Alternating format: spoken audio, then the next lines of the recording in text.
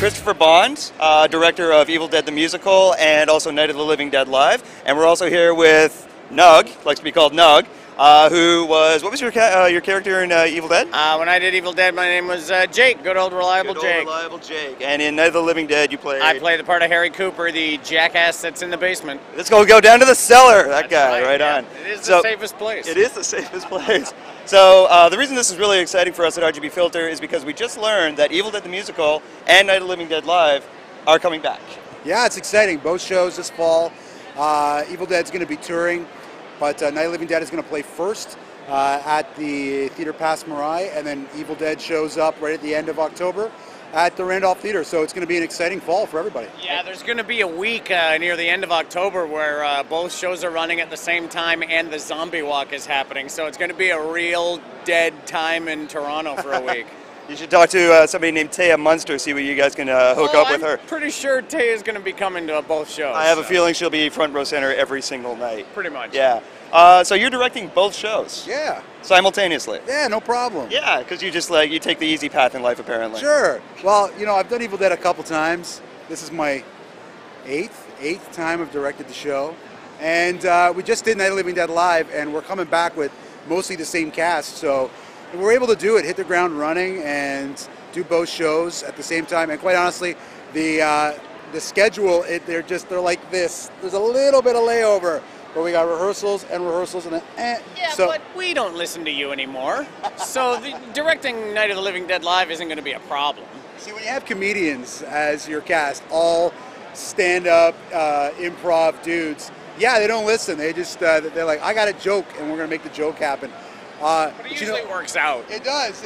They're funny. They're funny as hell, and that's what we want at Night of the Living Dead Live. And we have a fantastic cast of Second City peeps, and Nug has been sensational, and the fans are going bonkers for him. Yeah, well, we've all seen both shows a few times. It's always an incredible time. So if you haven't seen it, make sure you check them out. Theater Pass Marais, and the other theater you mentioned was the Randolph Theater, formerly the Bathurst Street Theater, and we're opening October the 24th. Yeah, for Evil Dead, and Night of the Living Dead opens October 5th, runs to the 27th. And you guys, I think we're buying tickets right now. Our friend is over there buying tickets for the Halloween show. So October 31st, I know where we're going to be. Oh, yeah. So absolute pleasure to meet you guys both. Thank you so much. All right. All right, guys. Take care. Hey everybody, once again we're here at Fan Expo 2012, and I have the unique and distinct privilege of standing right in between, literally in between some people you've definitely heard about. I'm standing here, to my right is Mr. Russ Streiner. To my left is Chris Harrison. Chris Harrison, sorry about that. Of course, is John Russo right here. And Phil Pattison. And Phil Pattison here. And we are standing here talking about Night of the Living Dead Live. And I think I'm just going to start by asking you to describe what Night of the Living Dead Live really is. Well, Night of the Living Dead Live is an idea that Phil and I came up with talking after seeing a picture of a friend who had come to a Halloween party as a black and white zombie from the film. Due to the fact that it takes place in a farmhouse, we thought it might be a good way to tell the story on stage, seeing as it would be one setting, and if it was all black and white, it'd be really creative. And we were huge fans of Evil Dead the Musical, and being huge fans of Night of the Living Dead, we never had the intention of maybe doing a remake, which a lot of people have done, but we wanted to do a different take on it, and decided and came up with a stage adaptation of Night of the Living Dead. So we went ahead and we wrote 2 different drafts of it, and as things started to move, we got to talk to Russ and John and met them last year at the Fan Expo last year, told them about our idea, sent them the scripts, and things sort of got moving from there. And I'll let Russ. Yeah, that's actually an amazing story. I love when stuff like that just sort of comes together, and it's fantastic. Of course, you're no stranger to Night of the Living Dead. You're one of the most quoted people in all of zombie movies with that amazing line. What line would that be? Oh, that would be, "They're coming for you, Barbara." You do it pretty well. I do it pretty well, yeah, right? Yeah. Right. So, but we were appreciative of the fact. When I say we, I mean myself, John Russo, and George Romero were appreciative of the fact that these guys did the right thing. They knew that we held the rights to it, and they wanted to get in touch with us and do the right thing.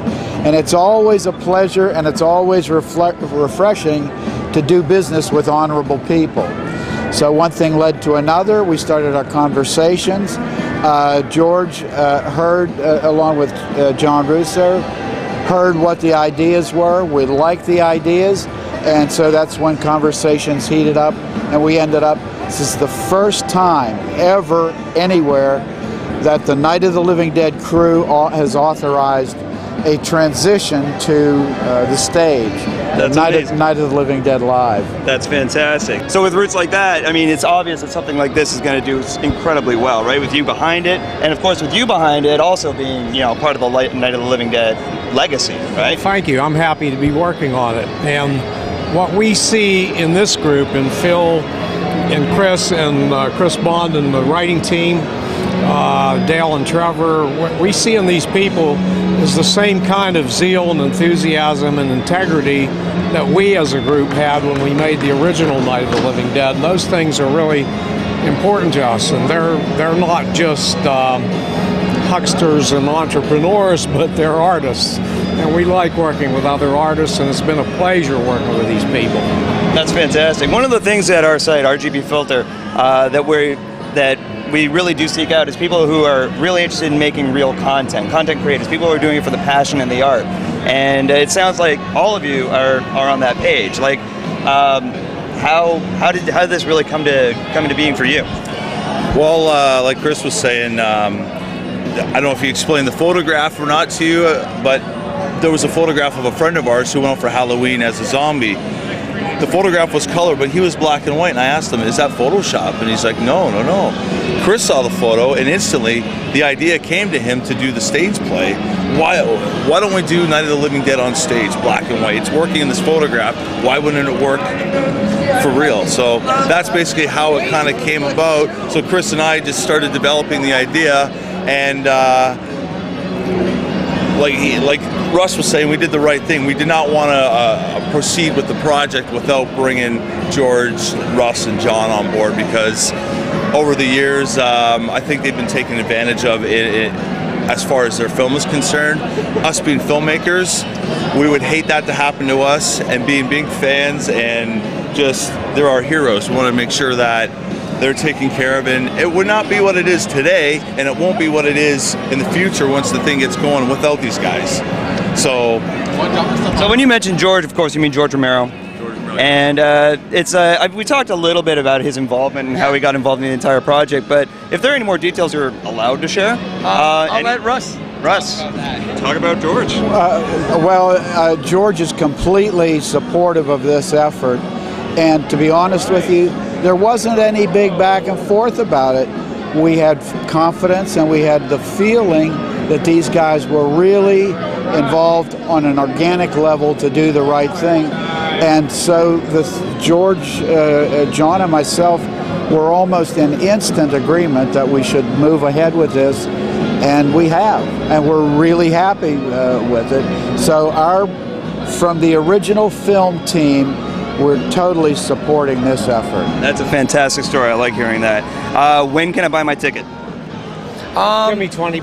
I work for a little website. I don't have $20. Guys, I wish you all the luck in the world. I actually can't wait to see it. It's a pleasure to meet you all. And again, and thank you. Thank you very much.